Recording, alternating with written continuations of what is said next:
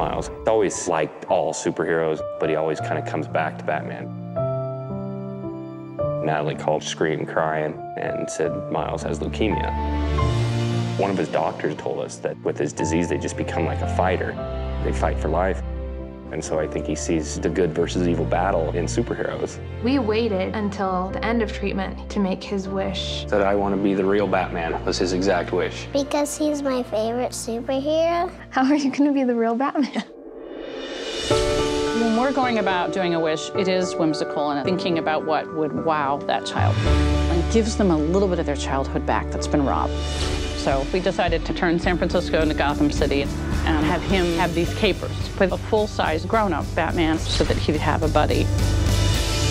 One of our volunteers put into Facebook and Twitter, and like wildfire, just like it exploded. The postings were from like all over the world. This little boy really struck a nerve. When I saw that face, I wanted to be a part of that. And everybody wondering, what can I do? There were predictions that we would have tens of thousands of people. And we had people flying in to experience this.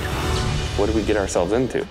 Well, this may be the feel-good story of the year. A boy's wish about to come true. A young leukemia patient is being given a chance to live out his dream to be a superhero. And I'm like, there's a lot of cops around, and he needs a car seat. I see massive thousands of people. I don't even know how to describe.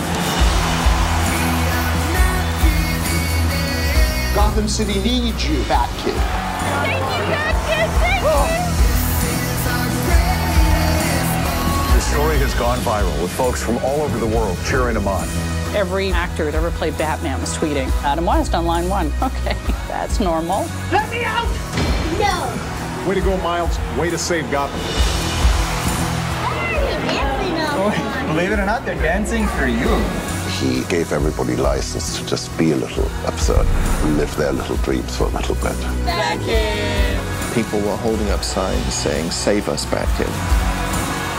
In helping him to live this dream, we were saving ourselves.